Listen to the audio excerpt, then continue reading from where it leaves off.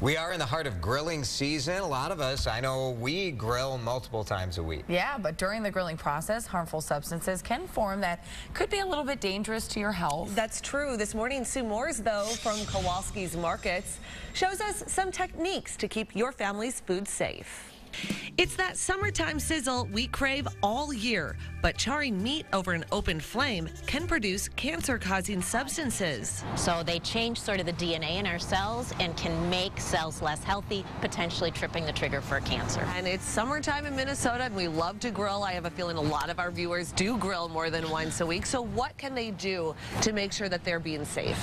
The first thing is how long and how high that heat is. Some of these have spent a fair amount of time on the grill and they've gotten charred, and that's a clear indication that you've got some harmful substances that are on your meat.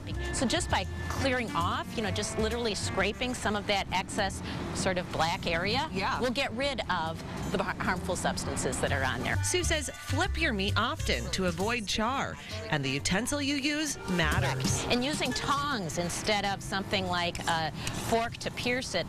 When you pierce it, the juices come out, it makes the flames come up, it makes the smoke come up. Another way to protect your meat, create a barrier. Something like a wood plank, cooking meat or fish on a wood plank, putting it on your grill and using that as a way to sort of form that barrier, or something like a aluminum tray. Could get these nice grill marks on there right out of the chute, and then transfer it to an aluminum tray so that the balance of the cooking, the full cooking through, is done on that tray. And again, you miss the flames kicking up and the smoke getting around it.